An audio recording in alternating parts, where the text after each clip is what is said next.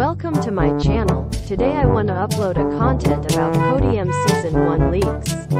Let's to the video. New tactical stim shot, a stim shot that provides fast health recovery while increasing movement speed for a short period of time.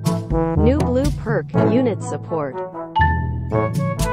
Battle Royale class, Ravager launcher, and we have new LMG, Dingo, combines mobility of assault rifle and ammo capacity of LMG at the cost of penetration. CODM have new rewards for extended player levels. And we found new characters in the test server. New seasonal camo, Golden Emerald. DLQQ3 signature attachment, Mavewat OMEGE1. Loaded with customized warhead from Mavewat, would deal concussion to targets not eliminated. Season 1 2023 Battle Pass teaser image.